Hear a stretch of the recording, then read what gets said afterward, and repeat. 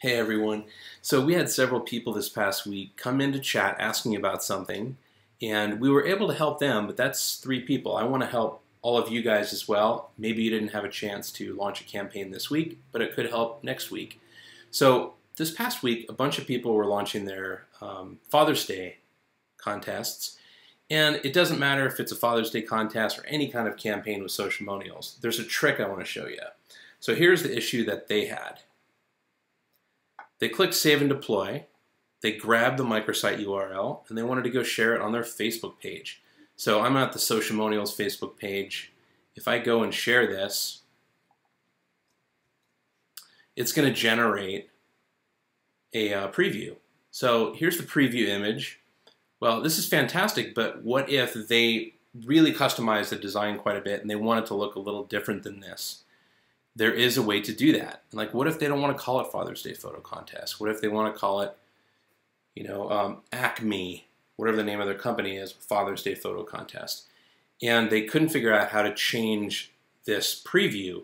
There's a way to do that. I'm going to jump back into Socialmonials and go back to Design, scroll all the way down to Advanced Settings, and see this section, SEO and OG tags. OG tags stands for Open Graph tags. That's what Facebook and even LinkedIn, Twitter, they all use these tags to determine what to display as the preview of the link. And you can change that. So this is kind of a way of hacking what the OG tags are for your particular campaign. So you can make Facebook show whatever you want as the preview. In my example, I told you that they might not want to see a Father's Day photo contest. You could just as easily say Socialmonials Father's Day photo contest. You could change the page description, the page keywords. This helps mainly with Google search if you want to get found. Most importantly though, you can select and upload a page image.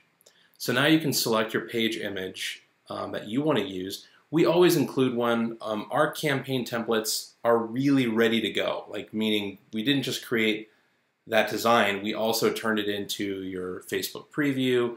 We've come up with some pretty good page titles and descriptions and gotten it as close as we can. But if you start customizing a lot of different things, you probably will want to customize this too. And what we do is we just take a screenshot of the final design and then we upload that here as the page image. Now it's going to show that when you go to your Facebook preview. That is this week's tip, and I appreciate all of you guys. If you have any questions, come into chat. Maybe your question will be featured in an upcoming tip video.